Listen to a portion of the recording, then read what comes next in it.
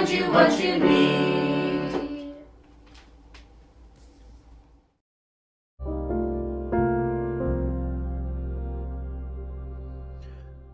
Back by popular demand, we are restarting the weekend Soul Stories. I've been so happy to be listening to what you guys are talking about instead of you just listening to me. I love getting feedback from you. I love getting your emails, hearing from you guys on Twitter and LinkedIn and Facebook. And I've got a big announcement about a Facebook improvement that's happening exclusively for this group. So stay tuned for that very soon. But today I'm going to be doing the Weekend Soul Stories review. This is going to be the Soul Stories from March 31st right through to April 7th.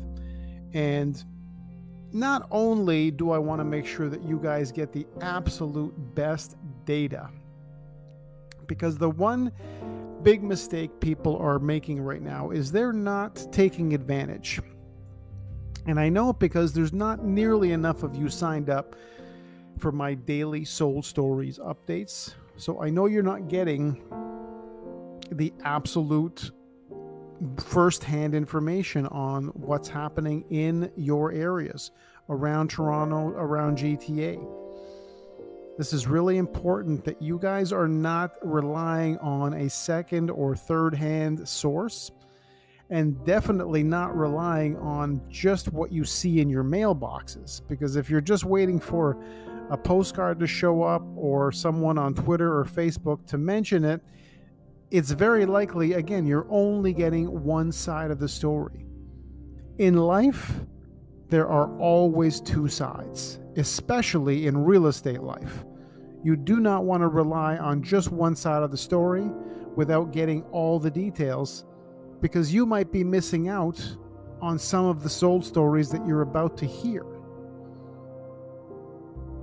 There was some soul stories this week alone that have never made the news, but are certainly newsworthy. Would a $2 million real estate sale that ended up selling $700,000 over asking, would that be newsworthy for you? I would think so. I should think so, for that matter. But very often, these kind of stories will not make the news. They won't make it on Twitter. They won't make it anywhere. But they will make it here, and I want to make sure they make it to you. So let me do the rundown of a few of the top areas this week in terms of sale activity, in terms of what's been going on. And this is sales that have ranged everywhere from under $1 million to over $6 million. So that's what's happened this week in the Toronto GTA area. Some of the areas listed in the top 10 are in the Bedford Park area, in the Forest Hill area, in the Yonge and Eglinton area, in the St. Andrew Winfields area, Banbury Don Mills, Bayview, Willowdale, and even Lawrence Park. And as I said in the beginning, one of those properties on that list ended up selling for $700,000 over asking. So that tells you that the low inventory situation that's going on right now across the city is affecting all price ranges. Not just the $1 million house, but even the $3, $5, and possibly $6 million properties out there. So who I'm hoping is listening out there are those of you specifically who've been owners of your homes for at least 10 plus years. It's been shown in many studies, and many studies I've personally done, that in the 10 plus year ownership range is where a lot of the major fortunes are made. So for those of you who've owned properties for 10 or more years, and you're not sure of what's going to be happening in the future, some of you are hoping to take some of that money that your house is worth and do something else with it, you need to be able to make that decision very soon. And I mean this month soon. With markets like this, with inventory the way it is, at any moment, there could be an avalanche of inventory that hits the market.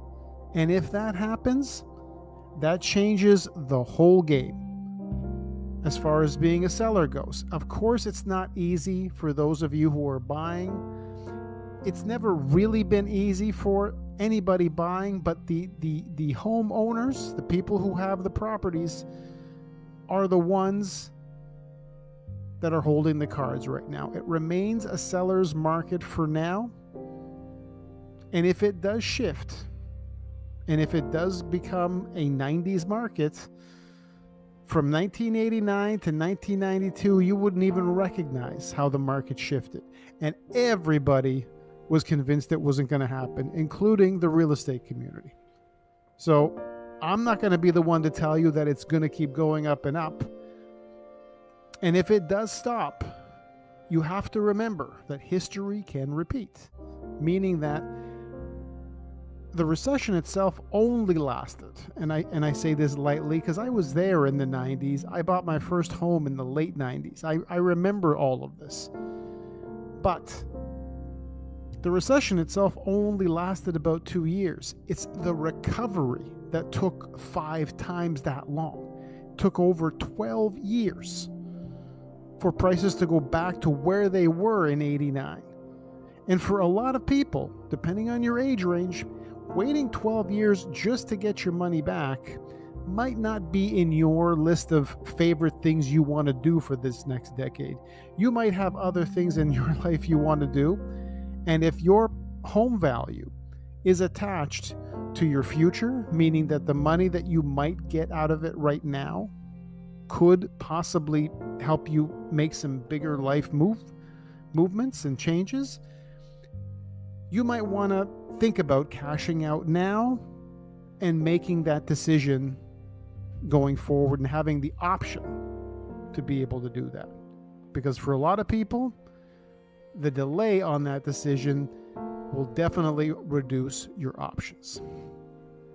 So, of course, to get all the latest information, to get everything you need from me, first thing to do is go, of course, to the link in this podcast to get the information on how to find out your daily sold stories and get your home value updates.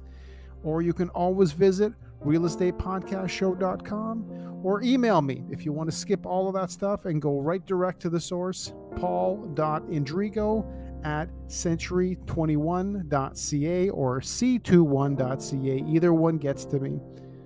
So I don't want to limit you in any way. I don't care if you don't use social media. If you listen to podcasts, I appreciate that you do that, but that might be the extent of your social media exposure. And it's not really even social media podcasting. It was around before, by the way.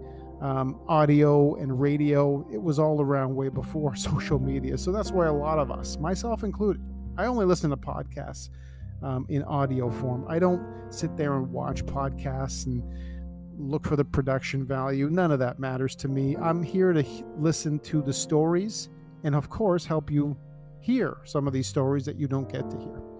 Thanks for tuning in.